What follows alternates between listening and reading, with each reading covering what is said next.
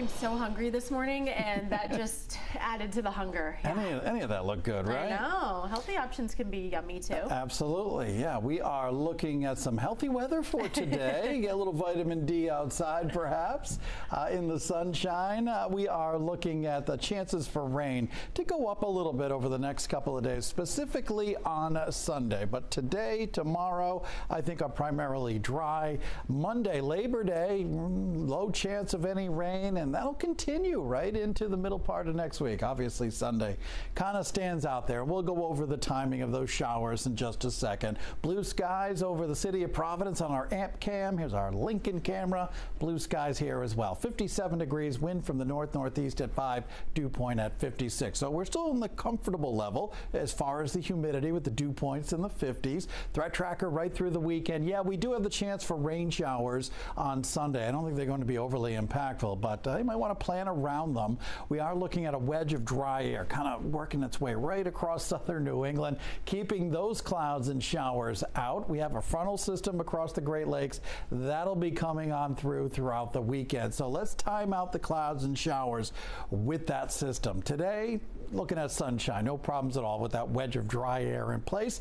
As we go into your Saturday, partly to mostly sunny, we're dry tomorrow. And as we go into late Saturday night and especially on Sunday morning, there's a chance for some rain showers. As you can see, we're not looking at a widespread heavy rain, but there will be some rain showers pushing on through the area. And as we go into the afternoon, I think the trend will be for us to be drier. But look, quick little shower certainly possible Sunday afternoon.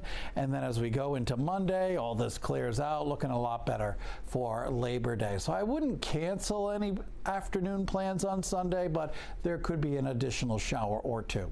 This morning, sunshine, temperatures climbing back through the 50s, 60s, getting into the low 70s by noontime. Let's pinpoint the afternoon across the area for today. About 69 degrees there in Matunic, 72 Portsmouth, over in Tiverton, Little Compton, about 72. Low 70s, Hope Valley and Westerly. Heading on up into Kent County, Providence County, Bristol County, Rhode Island, about 73 in Scituate, 70 in Foster. East Greenwich today about 74. Providence right around 73 degrees. In the Bristol County, Massachusetts area, about 74 in Mansfield, North Attleboro, 74. Sunshine in Fall River today. I'm thinking you'll have a high around 71, 72 in New Bedford. Out on the beaches today, sunny, pleasant day. It'll be nice and dry with temperatures getting into the low 70s in the afternoon.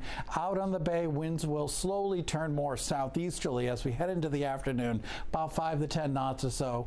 Waves small. Low tide is at about 11:30 this morning. Now for tonight, some extra clouds late in the night. Overnight low temperatures getting down to around 60 degrees. Here's that 7-day forecast. Again, there's that chance of showers Sunday morning.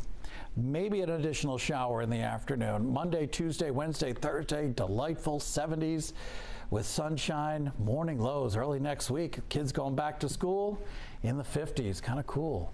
Full forecast. We've always got that for you, including our exclusive Weather Now videos where we chat about the weather. It's on our Pinpoint Weather 12 app. Here's Melissa with one final check of your Friday.